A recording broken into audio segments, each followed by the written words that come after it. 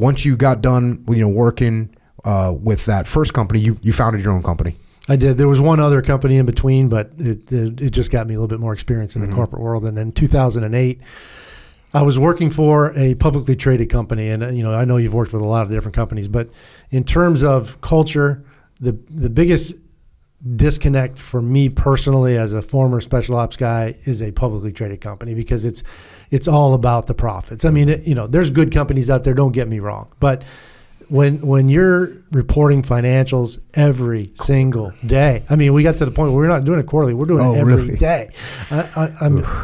Are you people insane? I mean, I can't do what I'm supposed to be doing for the company if all I'm doing is looking at the numbers. So I got very, very disgusted by it, and I thought, okay, I've got enough experience, I can do this myself. And I started Pinnacle in 2008.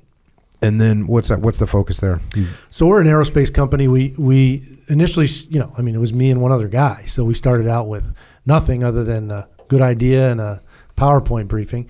And it's kind of hard. I mean, a true startup like that in the defense contracting world is very difficult. I mean, most fail because it takes a long time to get contracts. And if you have no past performance, then why is anyone going to give you any work?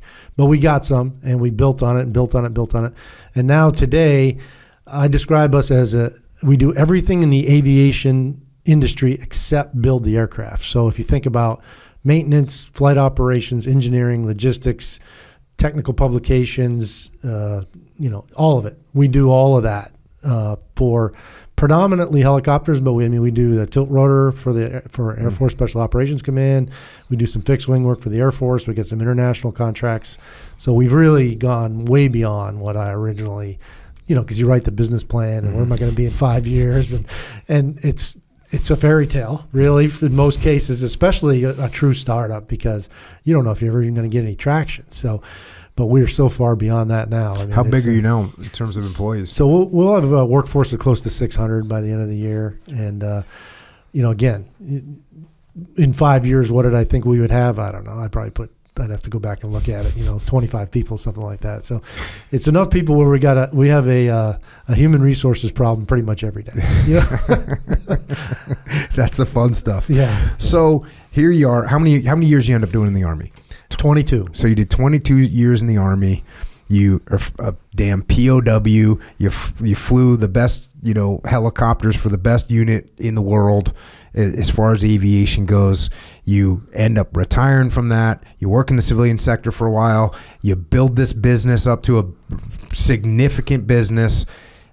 I would think maybe you're saying to yourself, okay, maybe it's time to pump the brakes a little bit and take a little time for myself. But it turns out you're actually doing the exact opposite. I'm doing the exact opposite, and it was a tough decision because the runway I was lined up on, as I would describe it, was retire. Our youngest is graduating high school this year. The company's done well. I can do whatever I want. In the famous words, was it Elon Musk who said, I could be on the beach drinking Mai Tais every day, but, I want to make a difference. So I decided to run for Senate. And I think you're getting that sentiment from a lot of veterans because, veterans have seen the sacrifice that people who serve this nation have made. And then you see things like the way Afghanistan was thrown away, and you see the way the southern border is being handled, and you see this mandatory vaccine mandate, and you in particular, where you hear speculation that SEALs are going to have to pay for their tridents and turn them in if they don't want to get the shot. I mean, that's absolutely ridiculous, and it just, you can sit there and complain about it, or you can actually try to do something about it. And I thought, I feel the same way today that I felt in 2008 when I was working for that publicly traded company and I couldn't stand the way it was being run. I said, I could do this better myself. So I feel that same way. I can do this better than other people that are doing it. And I've met a lot of folks recently through trips to DC. And, initially when you look at them, some of them sound intelligent and a lot of them are, don't get me wrong. But if you meet them and you find out what's really behind the curtain, it's a little scary. We need more people with true life experiences, not career politicians, people who, this is not for me. I'm not going there to, be in office for the rest of my life. I'm going there to try to make a difference. And I really don't think you can understand military policy and business policy unless you've actually done it. And a lot of these people have not done it. I mean, they've studied it, or maybe they think they know it, but they really don't. I mean, you look at some of the dialogue going on right now about Ukraine. You know, a congressman said yesterday, you know, we would use nuclear weapons. These people don't know what they're talking about, you know, and you got to have somebody that can maybe apply the voice of reason. Now, you know, Alabama is a very red state, so in our state, it's all about winning the primary, and you know, that's in May of this coming year, and if that happens, it's pretty much a guarantee you win the general, and then start serving in February of 23.